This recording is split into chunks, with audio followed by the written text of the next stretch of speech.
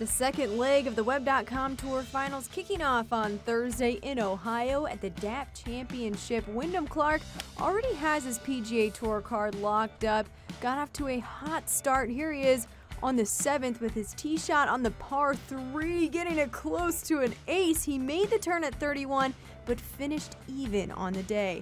Wes Roach with a lengthy one for birdie on 18, rolled it around the cup to finish his day with a 67. Jim Knaus, who led at one point last week in the first leg of the Web.com Tour Finals, cleaning up for birdie there on 15. He also is at 3 under par.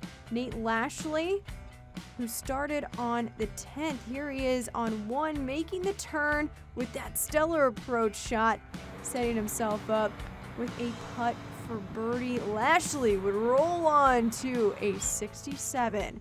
Adam Schenk from off the green on 16 for birdie. Look at that. Rolls it in and shot a 66, is 4 under for the tournament. Justin Hueber on 8 for his birdie.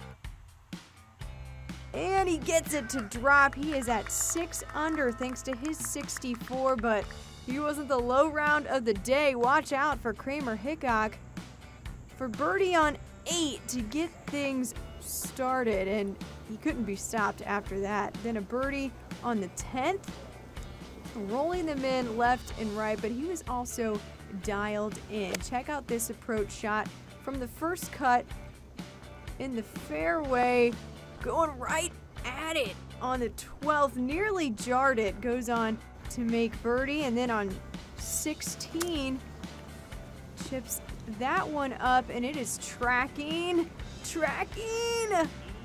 almost chips that one in for eagle, taps in for birdie, ties the tournament record with a 63.